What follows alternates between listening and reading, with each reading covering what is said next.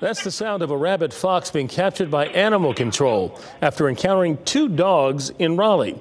This Ring doorbell camera captured the whole thing. It happened on Florida Court in North Raleigh.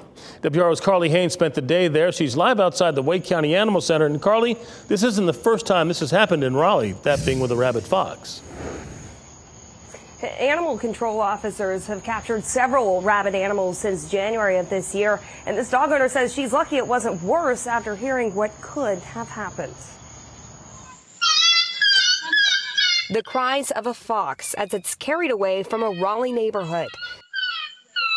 Moments before, it faced off with family pets. It was a very stressful and high tense situation. Megan Griffin's 2 dogs, a golden retriever and a mixed breed, are okay after approaching the fox in the backyard. They kind of immediately went after it, got a hold of it. Griffin quickly got the dogs inside and called animal control, then learned later the fox had rabies.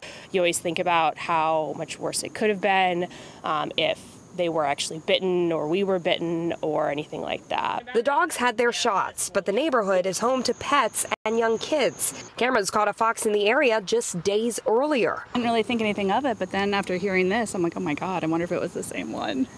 Raleigh police say this is the 5th rabid animal case just this year. More specifically, the 3rd rabid fox. This one is gone now, but the encounter stays on Griffin's mind. I never really even considered it until it's happened, and now it's something that I feel like I'm always going to be kind of looking out for.